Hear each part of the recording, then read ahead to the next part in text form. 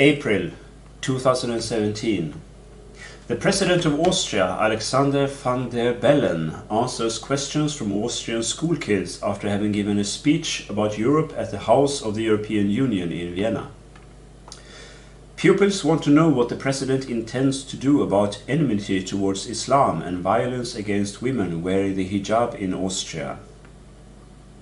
Van der Bellen's answer, quote, "A woman has the right to dress the way she wants, that's my view. And not just Muslim women, any woman can wear the hijab. And if this continues, this Islamophobia that is growing, there will come a day when we will have to ask all women to wear the hijab." He pauses. Each and everyone. Another pause.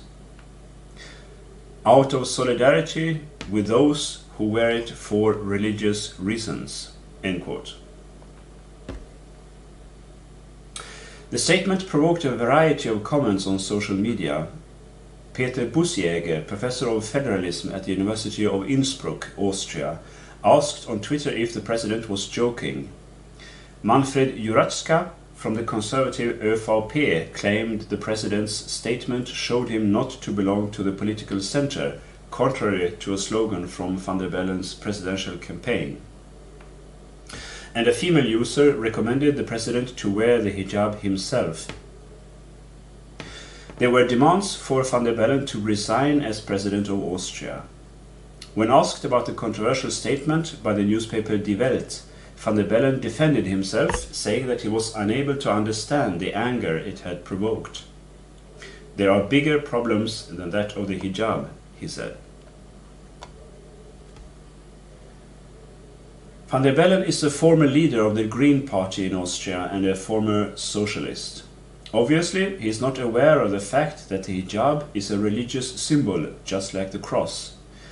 Expecting all women in Austria, Muslim and non-Muslim, to wear the hijab means expecting all women to wear an Islamic symbol, which not only does not respect their freedom of choice and of faith, it also means justifying a legal and political system inherent in Islam, namely Sharia.